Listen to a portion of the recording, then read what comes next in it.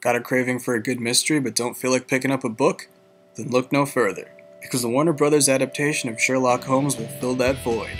The movie weaves together the perfect balance of action, suspense, mystery, and even comedy. In terms of the story, the movie immediately throws action right in front of us. Holmes and Watson find a strange ritual being performed by the movie's villain, Lord Blackwood. Take a few seconds to laugh at his name like I did. The main case Holmes and Watson find themselves in involves trying to prove that Blackwood's witchcraft was all a giant hoax. Robert Downey Jr. takes on the role of Sherlock Holmes. Despite his somewhat unclean appearance, Holmes shows his brilliance by being able to deduce a person's life story just by looking at tiny details, such as facial features, clothing, and even jewelry. And what's Sherlock Holmes without his trusty sidekick Watson? This Watson could have been the main character in my opinion.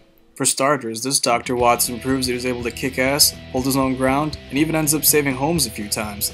Preposterous, you say? Well, maybe Watson would have been different if he wasn't played by Jude Law. The supporting cast was excellent. Rachel McAdams plays the beautiful Irene Adler, who is sort of a love interest to Sherlock Holmes. She's cunning, dangerous, and eventually aids Holmes and Watson in the capture of Lord Blackwood. As a villain, Lord Blackwood, played by Mark Strong, is everything you'd want a villain to be. He starts off as a mysterious figure, black cloak and all, but by the end of the movie, you think of him as an inhuman being with the powers of black magic. However, David Garrick's character, McMurdo, wins my award for best villain in the movie. The giant McMurdo only has a few appearances, but Holmes and Watson have the toughest time bringing this giant down. One detail in the movie that really impressed me was the way that Holmes would calculate how to win some fights. He would go through the whole process describing where exactly to hit, what the effect would be, and the percentage of damage it would do. Kinda like the fighting system in Fallout 3. On the topic of slow motion, however, I felt as though there was too much in the movie.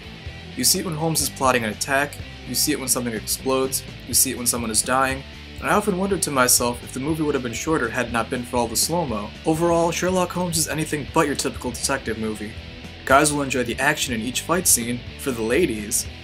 Madam, I need you to remain calm, and trust me, I'm a professional. But beneath this pillow lies the key to my release. Okay, I'm sure the ladies will enjoy the action too, and for you guys, there's nothing wrong if you enjoyed that clip as well. In terms of the plot itself, it makes for a great suspense story, and even if you don't want to deduce the clues, you'll discover the truth to everything eventually. Although I'm sure it'll just be elementary, my dear Watson. And now back to the rest of the quad.